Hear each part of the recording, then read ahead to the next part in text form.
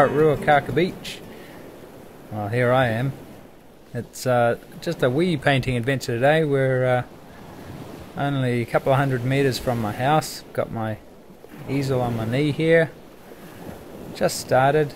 I thought I'd record a little bit of it for you. Got all my gear laid out. It's a beautiful evening. A little bit windy. So I'm tucked here in the sand dune, and I'm really just gonna try and get the real subtle, beautiful greys in the painting today. You just look at that, you know, all the subtlety in those greys. I mean, the camera doesn't pick it up as well as the eye, but there's a lot of information there, and it's very subtle differences. What I'm really trying to do today is just capture exactly the colors that I'm seeing. And normally, or a lot of the time, I really push my colors to try and make a more vibrant painting. But today I really wanted to go with the greys and all the subtlety that's in that. And the reason I did that is because yesterday I went out and did this painting of a milking shed, which is just down the road from me. And I really pushed the colours in this one and changed the colours a lot. As you can see from the photo, the grass is green, you know, and I've really shifted the colour and the lighting around a lot in this painting. And when I was finished with it, I wasn't that happy with it. I mean, it looks dramatic, but it was lacking a lot of the subtlety that I was wanting to put in it. So today I wanted to really concentrate on just getting down exactly what I'm seeing. So I think what happened with this farmyard painting, and the reason why I'm not as happy with it as I could be, is that I tried to invent too much, and so I lose a lot of subtlety when I do that. You know, when you're not painting what you're observing, when you're just making it up from symbols or from information in your own head, you lose a lot of the subtlety that is there for the taking, right in front of you.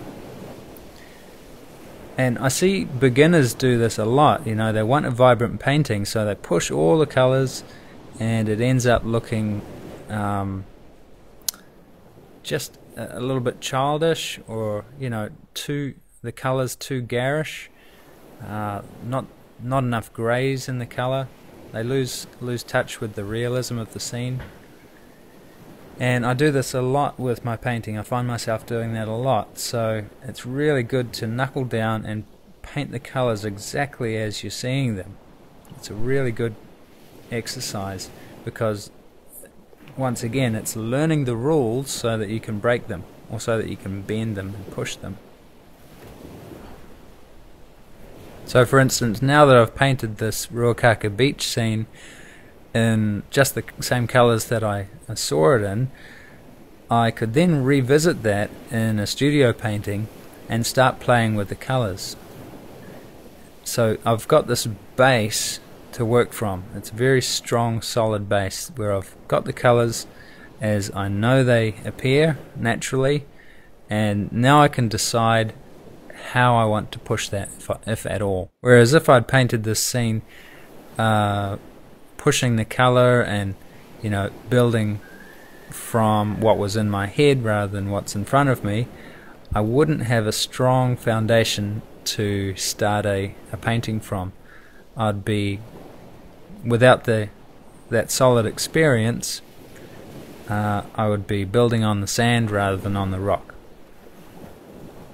And again, as with everything, you know, this is just my opinion. You know, I have a vision of where I want my painting to go, and so I'll do things like this, set myself tasks which point me in that direction.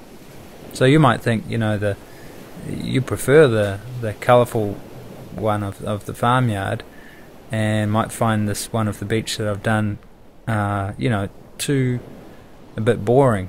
So, and that's fine. I mean, that may not be your direction. but I just encourage you to look at your own direction and see where you want to go, and do the hard yards, do those these tasks, these little studies which push your work where you want to go.